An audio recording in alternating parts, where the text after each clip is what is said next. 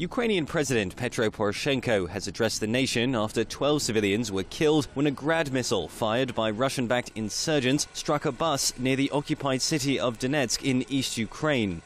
Poroshenko called on the civilized world to unite in the fight against terror and told Ukrainians that European Parliament President Martin Schulz had informed him in the wake of the atrocity of plans to place East Ukraine's Kremlin-backed insurgent groups on the EU terrorism blacklist later this week.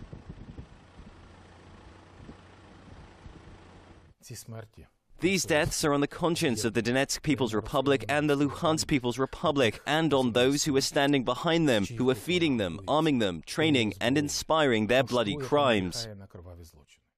Minutes after the Grad rocket attack in East Ukraine, insurgents posted to social media the following message. Information received, Ukrainian checkpoint destroyed at the exit of Volnovakha in the direction of Donetsk.